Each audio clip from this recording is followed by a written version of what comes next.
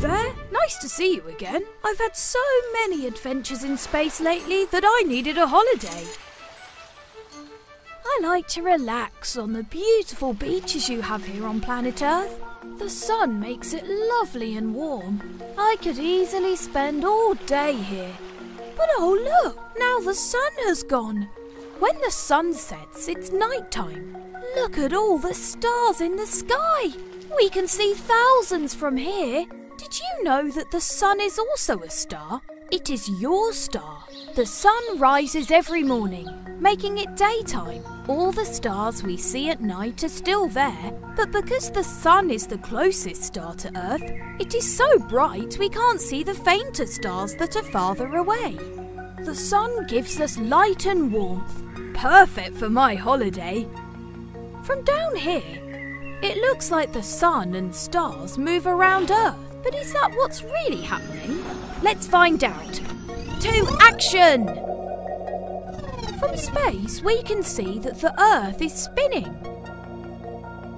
It's daytime for the side that is facing the sun. On the other side, it's nighttime.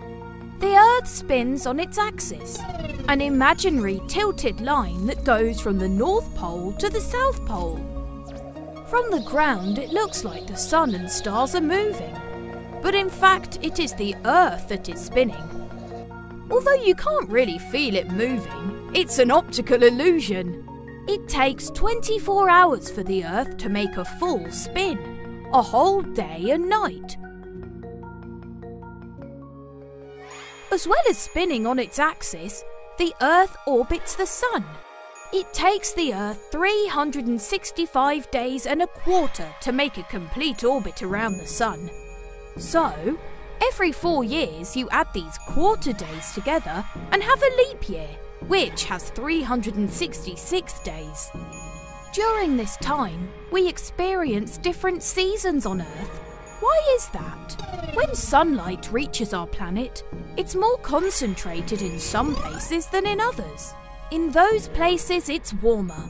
But because the Earth's axis is tilted, it's not always warm in the same place on Earth. For example, in Europe, when the northern hemisphere is tilted towards the sun, it's summer there. The sun appears to be very high in the sky. Days are longer and warmer. Hooray! When the northern hemisphere is tilted away from the sun, it's winter there.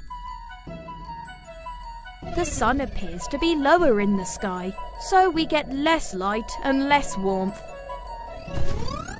Not so good for beach holidays, but good for stargazing. Winter and summer are the other way around if you're in the southern hemisphere. Maybe I should take my winter breaks in Australia.